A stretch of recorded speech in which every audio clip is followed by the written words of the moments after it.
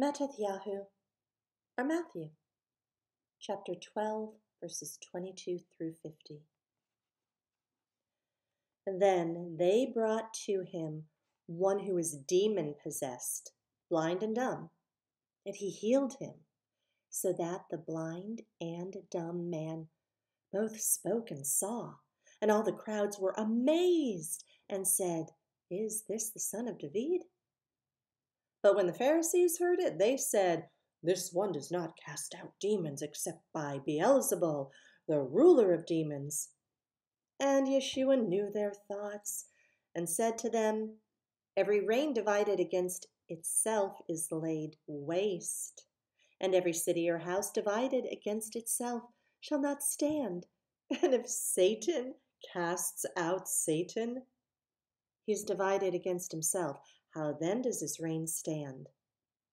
And if I, by Beelzebul, do cast out demons, by whom do your sons cast them out? Because of this, they shall be your judges. But if I cast out demons by the Spirit of Elohim, then the reign of Elohim has come upon you. Or how is one able to enter a strong man's house and plunder his goods, unless he first binds the strong man, and then he shall plunder the house?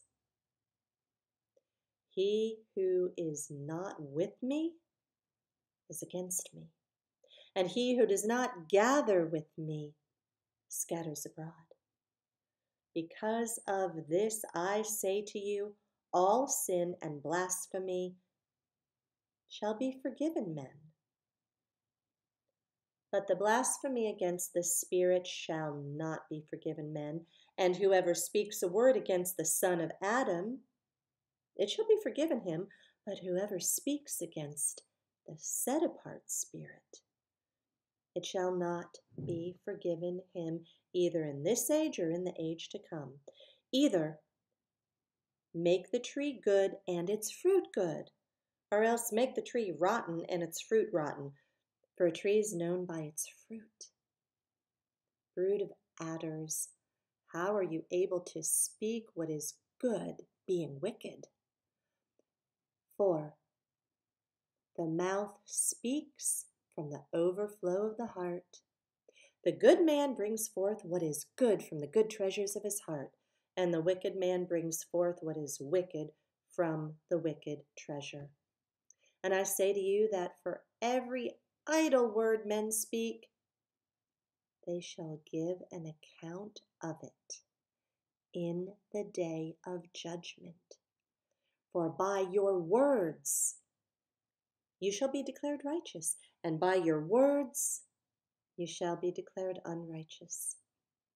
Then some of the scribes and Pharisees answered, saying, "Teacher, we wish to see a sign from you." But he, answering, said to them, "A wicked and adulterous generation seeks after a sign, and no sign shall be given to it, except the sign of the prophet Jonah.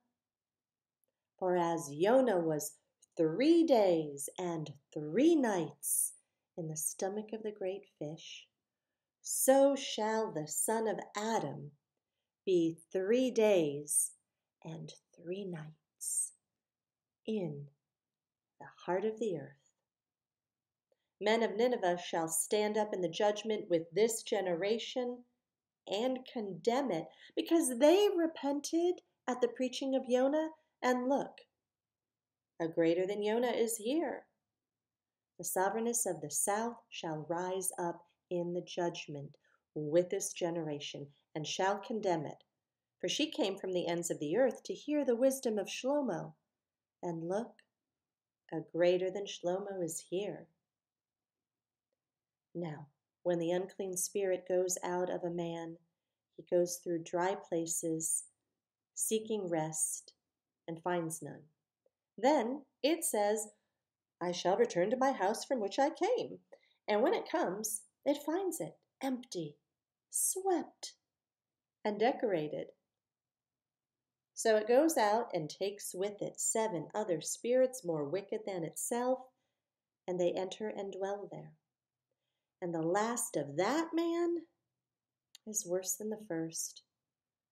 So it shall also be with this wicked generation.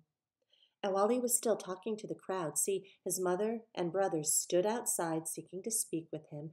And one said to him, See, your mother and your brothers are standing outside seeking to speak with you. But he, answering, said to the one who spoke to him, Who's my mother? Who are my brothers? And having stretched out his hand towards his taught ones, he said, See, my mother and my brothers.